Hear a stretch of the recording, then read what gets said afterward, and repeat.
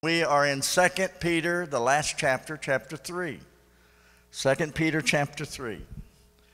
And I want to mention before we get started on this, this is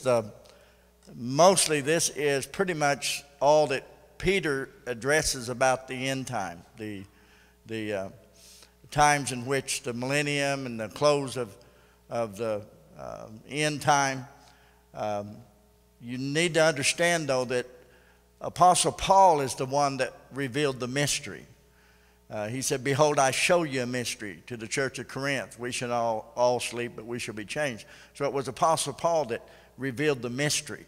The catching away of the church, the rapture of the church, has always been hidden in the Old Testament and hidden even in the time of Jesus. Because when Jesus said at the tomb of Lazarus, I am the resurrection and life. He that believeth in me, though he were dead, yet should live. That's resurrection. But then he goes in the next verse and says, "But whosoever liveth and believeth in me shall never die." That was a hidden mystery. Paul comes along and says, "I'm going to show you that mystery. There's going to be a group of people on planet Earth that will be alive, and they will not die. We shall not all sleep, but we shall be changed in the moment, in the twinkling of an eye. We shall be caught up to meet the Lord in the air." So Apostle Paul talked about the mystery of the rapture of the church. Peter talks about, to the Jewish people, the close of the millennium, the close of the new world that's coming. And so Peter will talk about that in this last chapter. We've been going through 1st and 2nd Peter, and this is the only place that Peter really addresses these end time studies. But I think you will agree that Peter was told by Jesus that he would die. And Peter knew that he would die because Jesus said he would die. Jesus said that he would be crucified. And so Peter knew that he wasn't going to go out in the rapture because Jesus told him he was going to die. Now Paul, on the other hand, knew that there was going to be a group of people that would just be gone. They'll be taken to meet the Lord in the air. Peter didn't have that revelation. And when I share this chapter, Peter even makes a statement that Paul's words were heavy. They were deep and in depth. And I'm thinking, wow. Peter says Paul was hard to understand. And then I look at chapter 3 and I think, Peter, you're pretty hard to understand too in some things. So we'll begin with the first verse of this chapter 3, 2 Peter. It says, "This second epistle, beloved, I now write unto you." So that just settles any question who wrote the book. We know that Peter did, by the Holy Ghost, wrote this 1st and 2nd Peter. He said, "I write unto you in both which to stir up your pure minds by way of remembrance." Now, the phrase pure minds doesn't mean pure in the sense that we're pure, like pure as gold refined in the fire. The phrase pure minds means totally sincere. "I write these things unto you both to stir up your totally sincere mind." In other words, your mind is pure in that area. You've sold out. You're committed totally to the Lord. And that's totally sincere minds by way of remembrance. So he says, I'm going to take you back to the Scriptures. I'm going to give you a jump start. I want to show you what the Spirit of God is leading me to say through this last chapter of 2 Peter. Then Peter says in verse 2, "That ye may be mindful of the words which were spoken before the holy prophets." The holy prophets there is the Old Testament writers, the books of the Old Testament. That's what the holy prophets are. He said that you may be mindful of the words which were spoken before by the holy prophets and the commandments of us and of the apostles of the Lord Jesus Christ, or the Lord and Savior. And there he's talking about, of course, the 11 disciples minus Judas. He's talking about the apostles.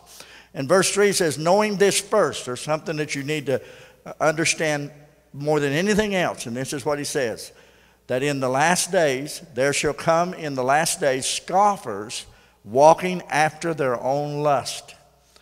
Now, in the last days there are going to be scoffers walking after their own lust, their own desires, their own will, their own ambitions. And they will say in verse 4, "Where is the promise of his coming? For since the fathers fell asleep, all things continue as they were from the beginning of the creation. For this they are willingly ignorant of that by the word of God the heavens were of old, and the earth standing out of the water and in the water, whereby the world that then was, being overflowed with water, perished. But the heavens and the earth which are now, by the same word are kept in store, reserved unto fire against the day of judgment and perdition of ungodly men. Now let me stop right there, and I'm going to give you the title of the lesson tonight. And basically, I'm going to talk about world number 3 or 4. Which is it? World number 3 or 4? Peter talks about the world that then was. Then he talks about the world that is now. And then he talks about the world that shall be. Now understand, Peter is addressing Jewish people, those that followed the old prophet scripture. So he doesn't have the insight that Apostle Paul had. He's talking to Jewish people that heard the promise of Jesus setting up a kingdom on planet Earth, and how God would bring in righteousness and it would cover the world, and there would be a new heaven and a new earth. And in that light, he's speaking to us that there will be a new heaven and a new earth. Now, verse 5 and 6 talks about the world that was. The world that was. That's verse 5 and 6. Look at verse 5 and 6. For this they are willingly ignorant. Now, what's bringing this up is scoffers will come, mockers of the end time. People will make fun of the fact that we believe in the coming of Jesus. People will scoff at it, and they will sneer at it because they think we're just cuckoos. We're just out of our mind. And they'll scoff it. And the argument they have is, it's never happened yet. The argument they have is, where is the promise of its coming? For all things continue as they were since the beginning. And then Peter says, no, wait a minute. All things are not as they were since the beginning. So he shares 3 worlds, possibly 4 worlds, to show us that God did, in his time, bring judgment and bring to pass in time close of different dispensations. So this verse 5 and 6, this they are willingly ignorant, because they said, since the fathers fell asleep, all things continue. They're scoffers in the last day. And their argument was, he's taken too much time. They're willingly ignorant of that by the word of God the heavens were of old, and the earth standing out of the water and in the water, whereby the world that then was. Now we're talking about the world that then was. Now, that's what we're talking about, the world that was, the world that then was. Peter is trying to do he's sharing an argument with these people that say, where is the promise of it coming? Scoffing, why is everything continuing as it is? And so Peter's trying to say it's not that way. What he's trying to say is the world that then was. Now, was it one before the flood? Or was it possibly before the creation of you and I? There's a possibility that when he talks about the world that was overflowed with water, verse 6 says, whereby the world that then was, being overflowed with water, perished. Now, I think probably he is talking about the flood of Noah. I'd say possibly he is talking about that. But we got to go back and consider there may have been another flood before that. And the reason there may have been another flood before that is in Genesis chapter 1, verse 1 and 2, in between. It says, in the beginning, God created the heavens and the earth. And then it describes the earth as being nothing but a mass of water, a void mass of water.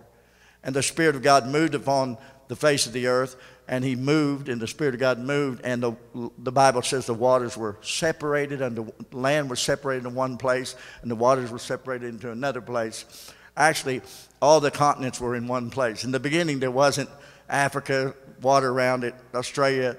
In the beginning, it was just one big mass of land, and then a big mass of water. And God parted the land from the water, and that was the beginning of the creation that we know.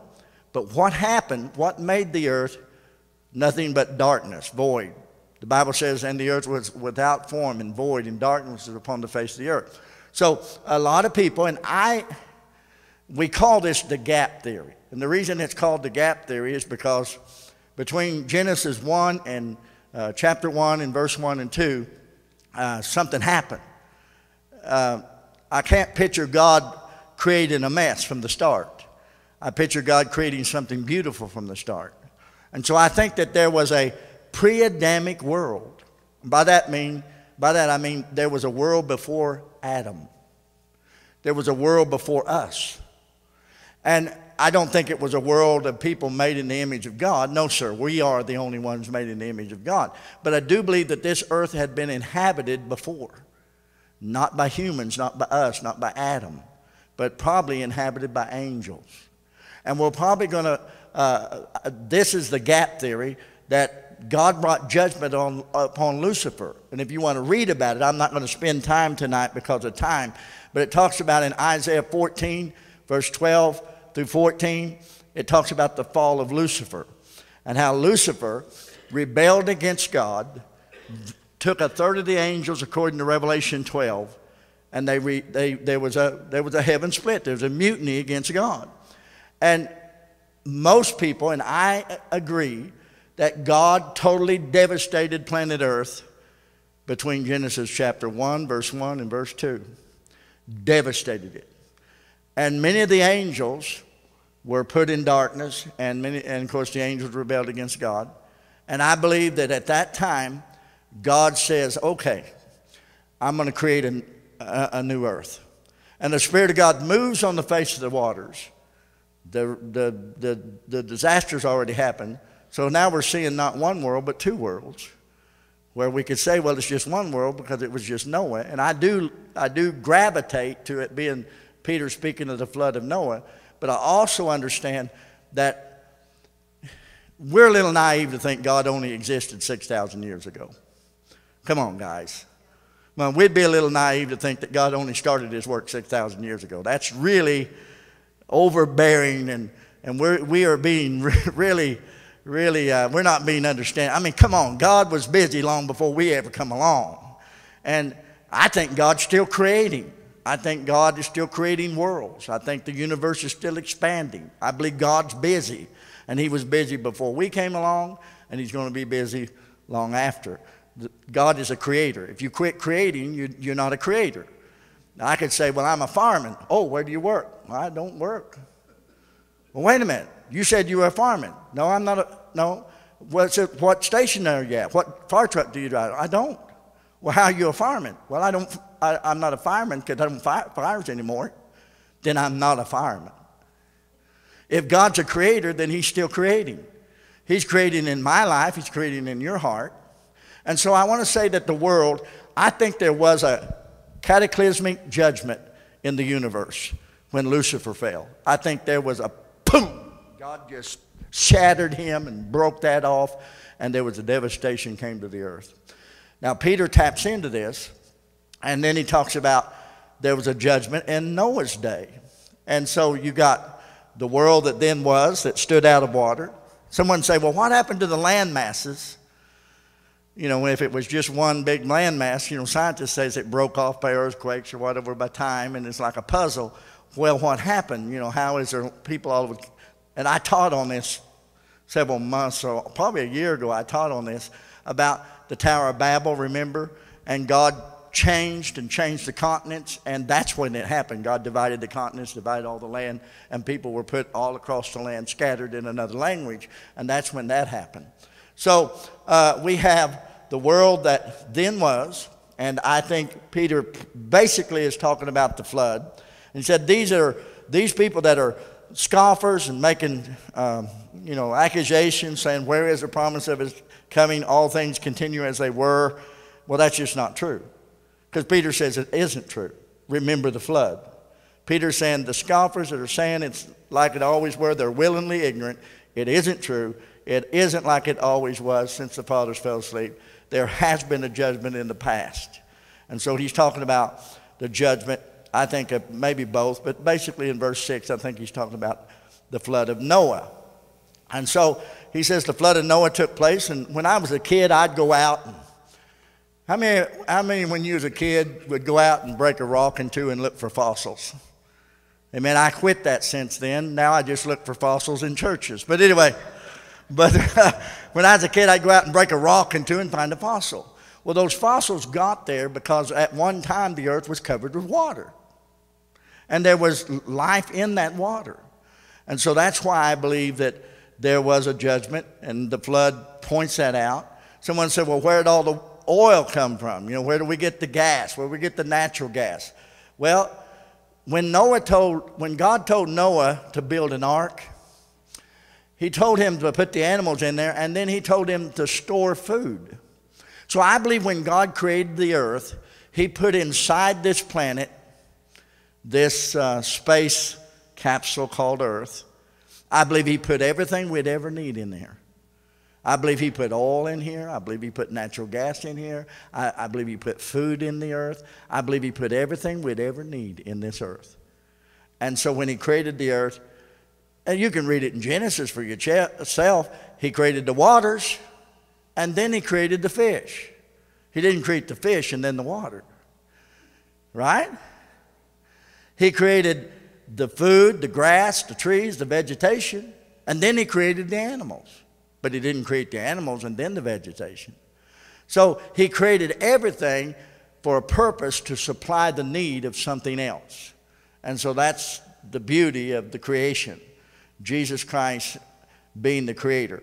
So we have the flood that came in Noah's day, and obviously there was a flood then. Now Peter switches to this present world. This is world number 3, if you believe that there was a world before Adam's, in our world we live in now. There was a world before, which was Noah. The earth was destroyed, and then the earth was replenished by Noah and by the work of Noah. And then he says in verse 7, he goes to this present world. And here's what he talks about, this present world.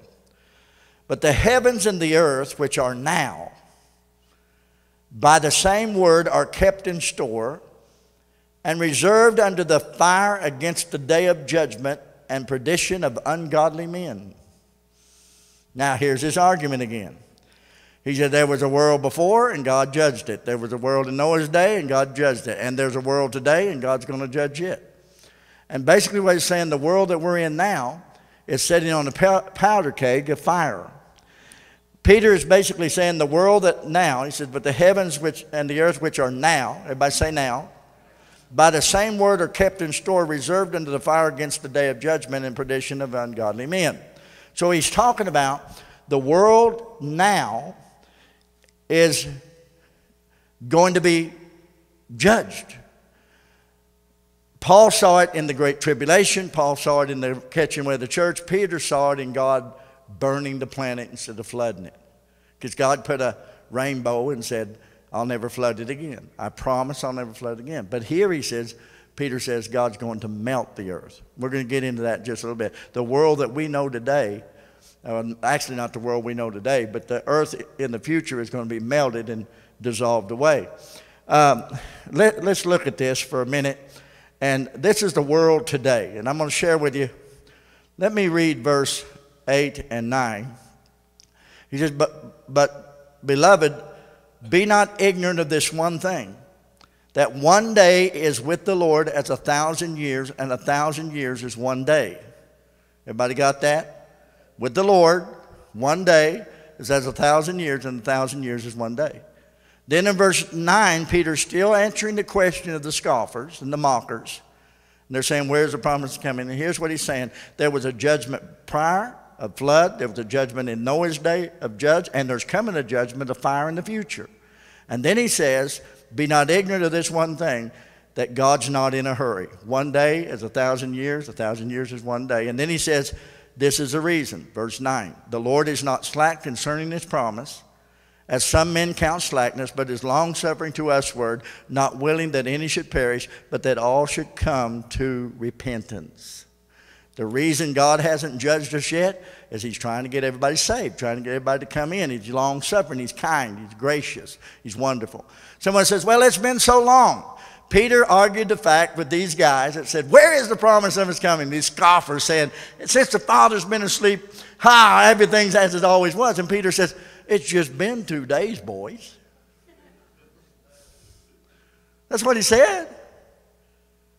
Peter, when Jesus died on the cross and went back to be with his Father, he's talking about the 2 days before, at the beginning of creation, up to Abraham, 2 days to the Malachi, and then you're starting another 2 days from the time of Jesus Christ to the year 2000, or a little over 2000. So you got 6,000 years. The creation that we know of today is around 6,000 years old. Now, what did God say he would do? 6 days he would work, and the seventh day he would rest. So we know because we're at 6,000 years, or a little over 6,000 years, we're about to go into that 1,000-year rest.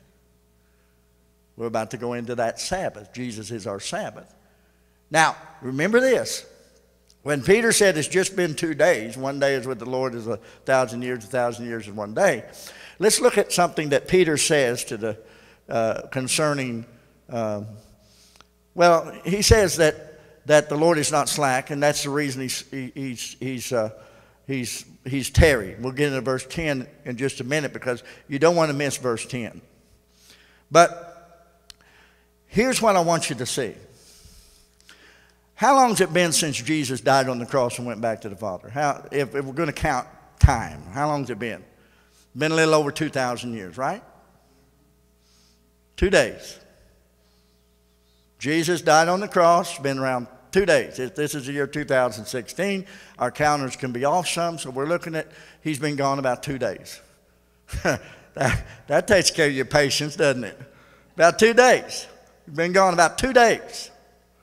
Now, here's what Jesus said to Herod. Now, Herod was a king that was going to try to kill Jesus, and he was furious with Jesus. And the leader said to Jesus, you better beware of Herod, he's going to kill you. And here's what Jesus said to Herod in Luke 13, verse 32. And Jesus said unto them that came to him and said, beware of Herod, he's going to kill you. He said unto them, go ye and tell that fox, behold, I cast out devils, I do cures today, tomorrow, and the third day I shall be perfected. Now he was talking about time frame, 3 days he'd be crucified, but then let's look at prophecy, hidden mystery. He said, go and tell that fox, which represents the world system, go tell that fox. How many believe Jesus cast out devils and did cures and did healing? How long has he been doing that? Just a few days on earth? No, he's been doing that for right at 2,000 years, today and tomorrow. So let's read that scripture a little bit better, and let's listen to it a little bit better in the scope of 1 year as a day, and a day as 1,000 years. Let's look at it again. Luke 13, verse 32. And Jesus said, go ye and tell ye that fox, world system, evil Herod, behold, I cast out devils and do cures today, 1,000 years. Tomorrow, 2,000 years. And the third day, I'll be perfect. Are you starting to see this? It's starting to open up to you?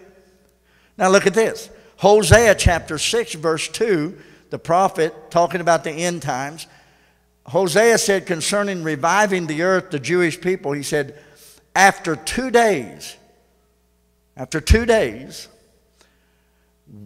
will he receive us, and in the third day he will raise us up together, and we shall live in his sight. Israel has never lived in his sight, but they shall. And so after 2 days, 2,000 years, or a little more, give or take, because you got 1,000 years span there. After 2 days, Hosea says he'll revive us. He'll raise us up. He's talking about the nation Israel. And he'll raise us up and we'll sit together in his sight, reviving us the third day. Let's see, Jesus been gone 1,000, 2,000. Going on the third day. 1 day, 2 days, 3 days. Looks like Jesus could come any moment to sit on the throne in Israel in his sight. And Israel see Jesus in his sight. So you see how close we see the prophecy. And so Peter's arguing the fact that, no, you're scoffing, you don't know what you're talking about. You're ignorant of these things. Because he said our present world is a powder keg. It could just explode in a moment. It's full of gases, it's full of fire, it's just kept in store. And Peter said the earth that we have now, the one we're living in now, is kept in fire. It's just reserved in fire. Now, here's what I want you to understand. There's never been a time since the splitting of the atom and the hydrogen bomb and all the bombs, that there's enough firepower on planet Earth to literally melt Earth, just melt it, just literally vaporize the sea, just literally melt planet Earth with nuclear weapons, with atom bombs, or God could just do it himself with his finger. And it's done. But the Bible says that the world we live in now is kept in store. Verse 7, the heavens and the earth, which are now, by the same word, are kept in store, reserved unto fire against the day of judgment and perdition of ungodly men. Now, they're willingly ignorant of this one thing. One day with the Lord is 1,000 years. 1,000 years is one day. It's just been 2 days. The Lord is not slack concerning his promise, as some men count slackness, but is long-suffering to us. God don't want anybody to perish. He wants everybody to come to repentance. Now he comes to verse 10, and he says, but the day of the Lord will come as a thief in the night. Now, Apostle Paul talked about the day of the Lord coming as a thief in the night. Peter tapped into this, and he realized that the rapture of the church, Peter didn't know this, but Paul had this as a mystery. Paul said the day of Jesus Christ is when we're caught up to meet him in the air. The day of grace is now. The day of miracle power of Jesus is now. The day of Jesus Christ is now. But the day of the Lord begins at the catching away of the church. And that's what Paul says in 1 Thessalonians chapter 5, verse 2. For he says, for yourselves know perfectly that the day of the Lord so cometh as a thief in the night. How many times you ever heard Jesus say, I come quickly as a thief? How many times you ever heard the warning that it would come as a thief in the night? Of course it's there. And so we see that Paul talks about the day of the Lord will come in the thief in the night. Let me read some more, and then you're going to see just how powerful Peter's words are. And listen carefully at verse 10. But the day of the Lord will come as a thief in the night, in which the heavens shall pass away with a great noise, and the elements shall melt with fervent heat, and the earth also and the works that are therein shall be burned up. Seeing then that all these things shall be dissolved. What's going to be dissolved? Every material matter. Everything. The sea, the oceans, the rivers, the mountains, everything's going to be dissolved. Because of that, because the earth's going to be dissolved, what manner, he's asking the question, what manner of persons ought ye to be in all holy conversation and godliness? He's saying, because we know that it could all come to a climax at any moment, ought to urge us to live for God and be close to God. Now, once again, Peter's not talking about the mystery because he don't know the mystery. Paul had the mystery, and Paul revealed the mystery, which is the catching away of the church. Look at verse 12. Looking for the hastening of the coming of the day of God. Now we see the day of the Lord. Now we see the day of God. So you've got the day of grace, which is now. We're living the day of Jesus, which is the rapture, the catching away of the church. Then we got the day of the Lord, which begins immediately at the rapture. When the church is removed from planet Earth, immediately the earth plunges into total darkness. We shall not all sleep, but we shall be changed. He said, that day shall not overtake you as a thief in the night. We know the time. And if you'll read Thessalonians, you'll discover that he said total darkness will come upon the earth. So when the church is removed, what's the church called in Matthew 5, verse 26, so forth, there's maybe verse 16. The church is called the light of the world. So when the church is taken off the earth, immediately darkness falls, and the Antichrist steps out on the scene, and the judgment of God falls on planet earth, and for 7 years a great tribulation takes place. And God is thrashing, trying to get people to come to him in the great tribulation.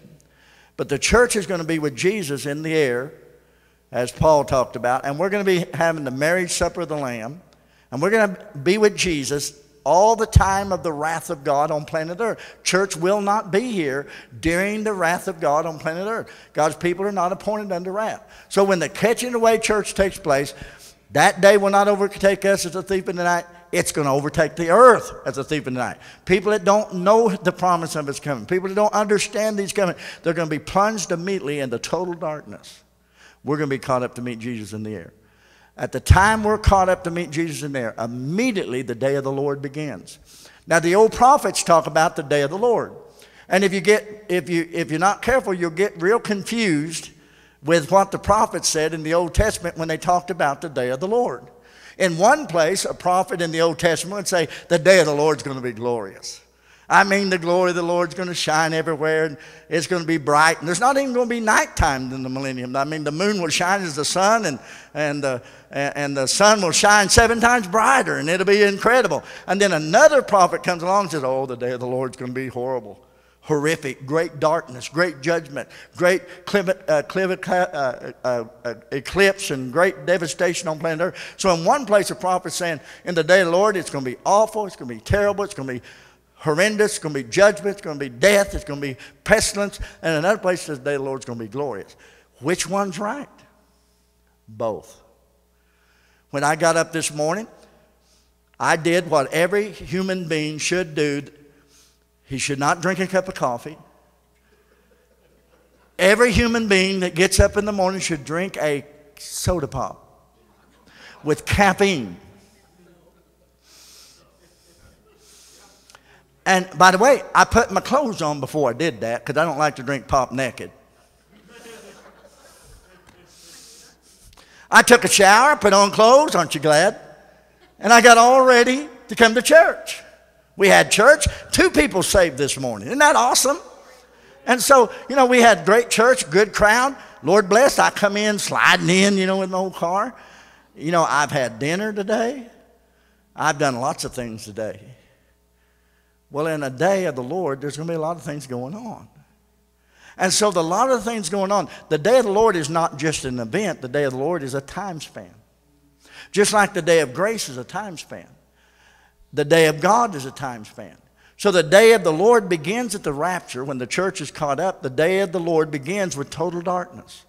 Great tribulation, Antichrist, judgment from God Almighty, the wrath of God poured out, the church in heaven being married to the bridegroom, coming back with Jesus after the end of 7 years, great battle of Armageddon, the great wrath of God poured out on planet Earth. Jesus comes to the Mount of Olives, stands to sit in his presence, as Hosea said, to stand before his people, and Jesus will set up a millennium on earth, and the church will rule and reign with Christ for 1,000 years. And the church will be running the planet instead of a bunch of lying Democrats or Republicans, right? Notice I put Republicans in there. And Jesus will be the ruler of planet Earth as King Jesus. And for 1,000 years, knowledge will cover the earth as the waters do the earth and the sea. And for 1,000 years, we're going to be with Jesus, and the earth's going to be beautiful. The desert shall blossom. There'll be great things happen, wonderful things happen. And in that day of the Lord, there's the great tribulation. There's the rapture. The rapture of the church is the glorious climax of the day of Jesus Christ. The day of the Lord, the darkness, the judgment. Jesus comes back, fights in the battle of Armageddon, takes the devil and bounds him in the bottomless pit for 1,000 years, puts the false prophet and the beast in the lake of fire. And for 1,000 years we rejoice while Satan's in the bottomless pit, bound in darkness and chains. And then we rejoice for 1,000 years. What that 1,000 years all about? That is another day where Israel sits together up in his sight. And God brings salvation to Israel. And Israel is restored to its beauty that God promised to Abraham in the beginning. Out of Abraham came to Israel, and Jacob, of course, came Israel. And so God gives us the beauty of that. Now, after people are given a chance to receive Christ, the Bible says the devil will be loose for a short season. And when he goes out to deceive the nations, those that hadn't been saved in the 1,000-year millennium, those that had been born during the 1,000-year millennium, will have their opportunity to be saved.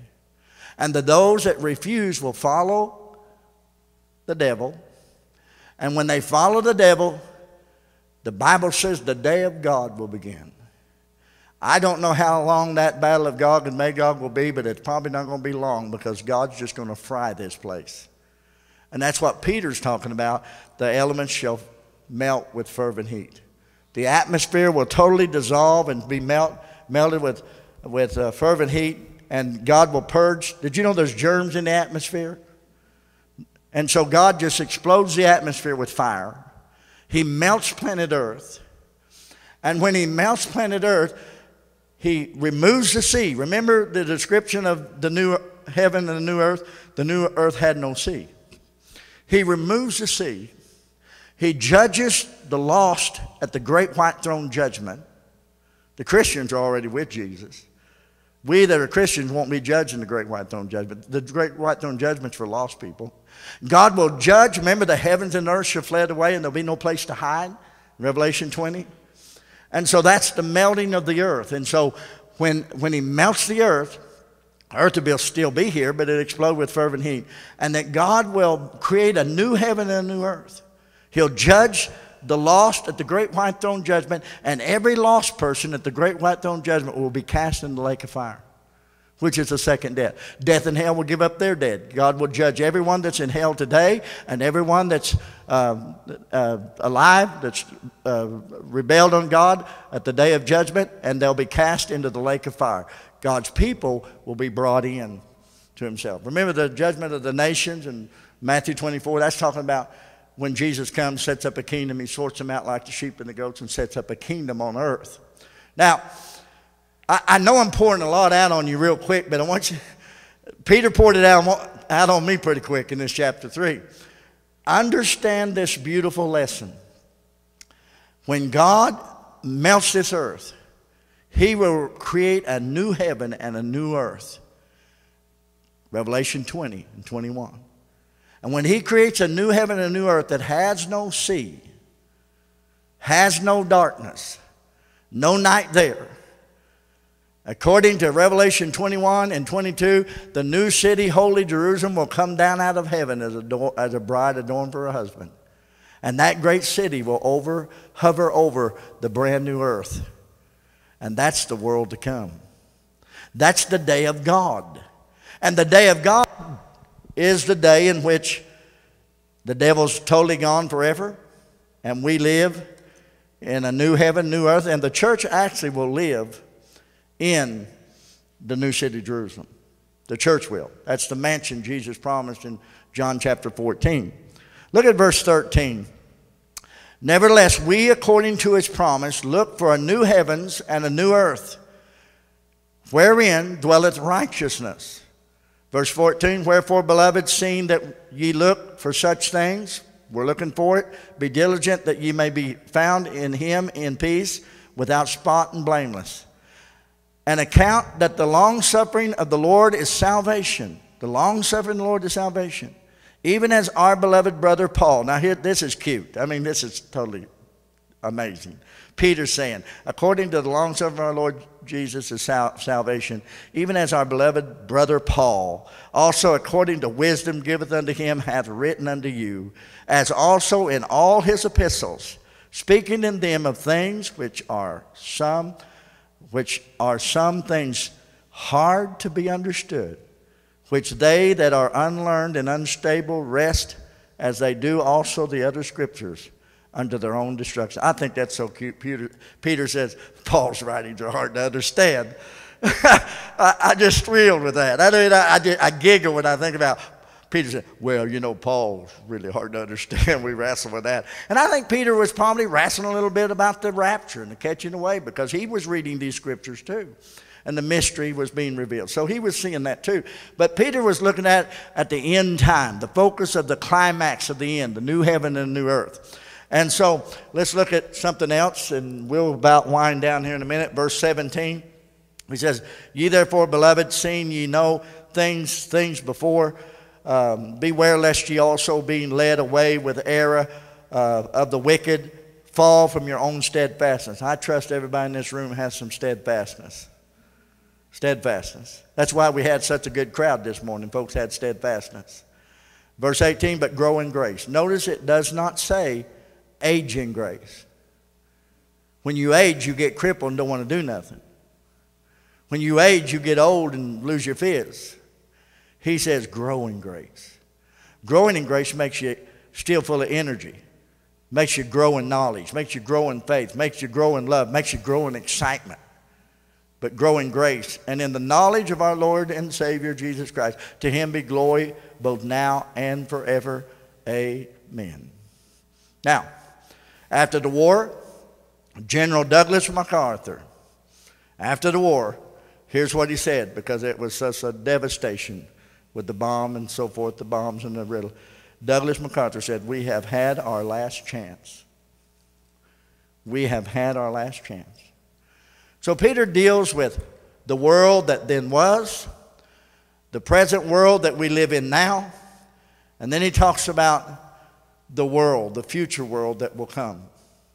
And so I hope you understand what I'm saying. When we get into Thessalonians, you will discover that Paul is adamant about saying the day of the Lord begins in darkness. It begins with devastation. And I'm here to tell you, when the day of Jesus Christ reaches its climax and we go to be with the Lord, the day of the Lord begins. And it's great judgment, it's great wrath. But there'll also be a millennium during that day of the Lord, because not everything in your day is bad and ugly.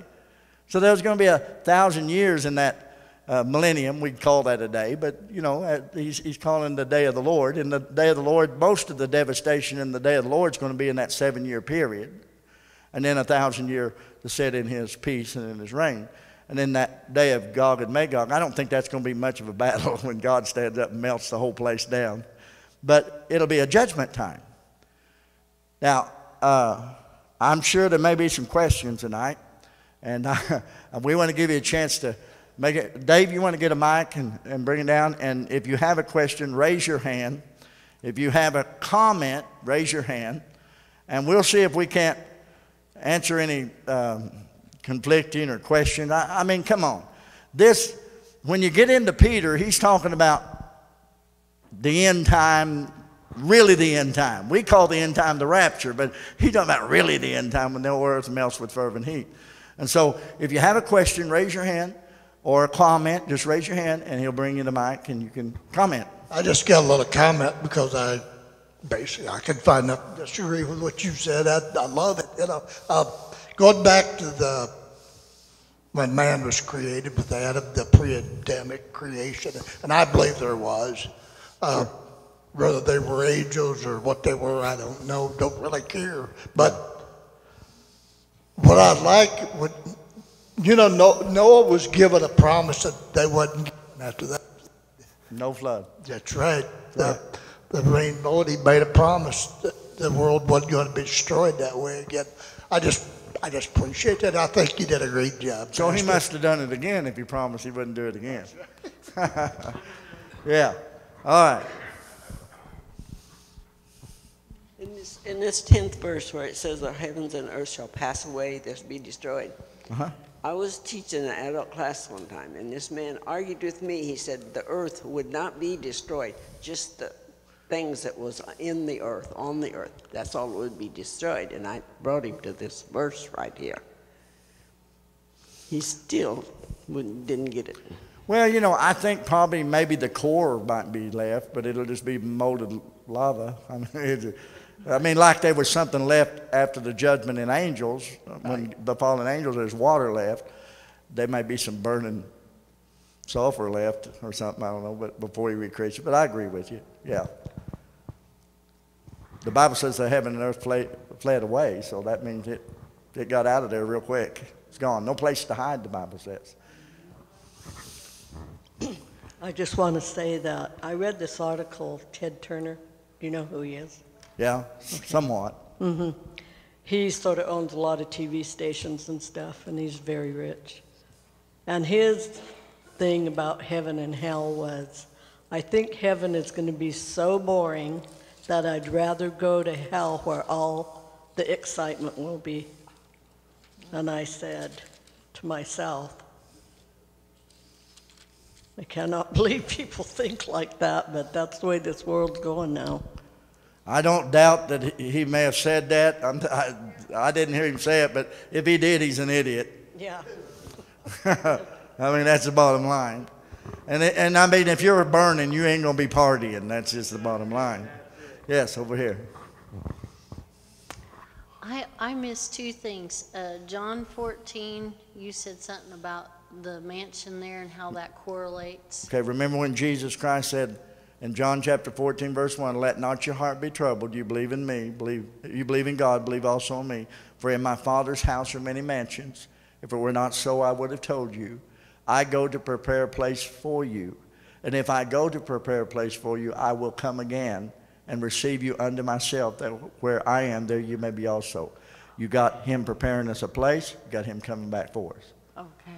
And then I missed, was it Hosea chapter 6? What else did you say? He said he'll lift us up together in his sight after 2 days. Let me give you that. Hosea chapter 6, verse 2. After 2 days, he's speaking to Israel. After 2 days, will he revive us, and in the third day he shall raise us up, and we shall live in his sight. Now he's speaking to Israel there. He's not speaking to you and I. He's speaking to the nation Israel there. And that's connecting with the millennium, the 1,000-year reign, where Jesus sits on the throne in Jerusalem and rules for 1,000 years. Okay, and is that showing us when he's given that example of where he's speaking to Israel, is that like an example that how he would talk to us today too? Well, he did talk to us in some way when he said, go tell that fox, today in the mall I do cures, and the third day I shall be perfected. But see, all this stuff in the Old Testament, the prophets and Apostle Paul and Jesus, even his words, the mystery was that the church was born and the Jewish people never saw the church born. I'm talking about the Old Testament Jews didn't never see the church. The Old Testament Jews never saw John 3:16. Okay. This was a revelation that would come later, that God would have a people other than Jews. God would have a people other than Israel. And that people is the church of Jesus Christ. It was a mystery on what God would do with that church. Okay. That answer your question? Pretty cool. And there's hidden mysteries in the Bible, and Paul revealed those hidden mysteries. Anybody else, or we're going to shift into tonight's service? All right? God bless you. Get around and greet one another. And we'll get into something different next Sunday night.